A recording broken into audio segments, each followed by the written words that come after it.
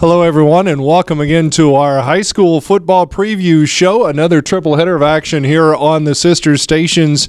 We're excited to bring those to you. Let's take a look at our games. First of all, on the AM, Sidney and Lexington. Sidney coming off a loss last week to a McCook team that's kind of been surprisingly good.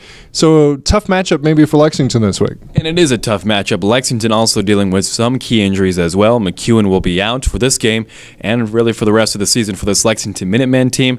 So they're going to really have to step things up. I look for Kyle Doty to get the ball just a couple more times now that with McEwen out. But it'll be an interesting game. And I look for Sidney to try to bounce back into the win column here in Lexington.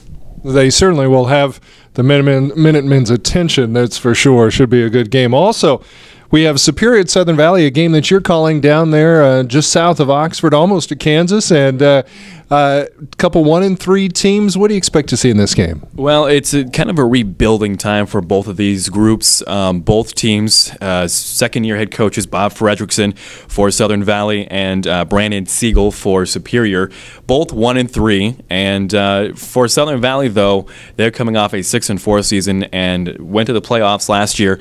Though Superior 2-7 last year, they're still trying to find the winning formula. And talking to head coach Siegel of Superior, he said that they're still trying to find that right spot for those certain players. Only 3 returning starters as far as seniors go, and so a lot of mix and matching. But they have played better as of late. Only lost by 1 touchdown to Wood River, and only lost a point last week.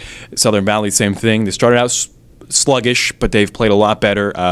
Chance Best for Southern Valley has thrown for 503 total yards, so he can definitely tear it up through the air, but also on the ground as well. So it'll be a good head-to-head matchup for both of these teams, and one of them will come away with their second win. Okay, and that game is on 880 KRVN. On 93.1 The River, I've got an old-fashioned rivalry. This is a game that has been played for 105 years. Gothenburg and Cozad in Cozad. A couple teams coming off of losses last week. Gothenburg losing 22-7 to Ogallala, and the Haymakers losing 41-6 to Kearney Catholic. Should be a good game, though. It's one of those games where you can kind of throw out the records, Tyler, and both of these teams get after each other. They see each other a lot in all the sports, and so it's a good Southwest Conference rivalry. I expect this one to go a while. Both offenses have struggled as of late a little bit. Whichever one can get on track, make the fewest mistakes, probably comes out a winner. That one on 93.1 The River. So this week, a triple header of action once again on the sister stations. It will be Gothenburg Cozad, myself and Gene Curtis of the call on The River. Over on 880 KRVN, Tyler Cavalli and Evan Jones will have the call of Superior and Southern Valley. And on Cami, Sidney and Lexington will battle Jason Jorgensen and Darren Hansen with the call on that. For the high school football preview show, I'm Scott Foster. This is Tyler Cavalli. Have a great week.